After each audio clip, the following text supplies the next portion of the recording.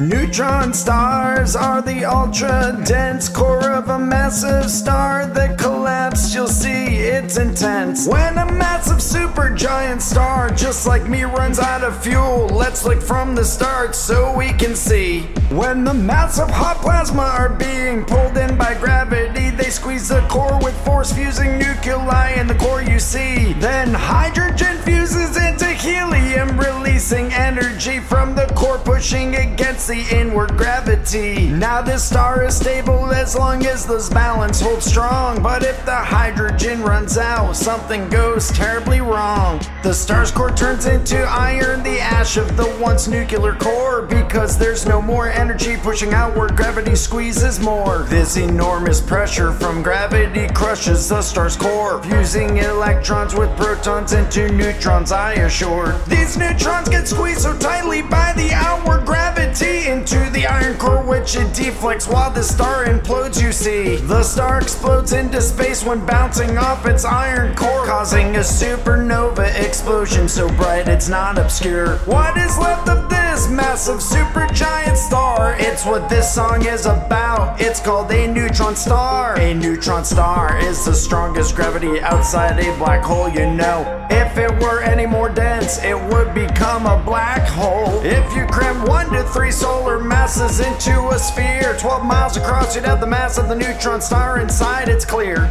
Neutron stars are the ultra-dense core of a massive star that collapsed. You'll see it's intense. Thanks for watching KLT. Please subscribe to this channel, like our videos, and check out the KLT merch store.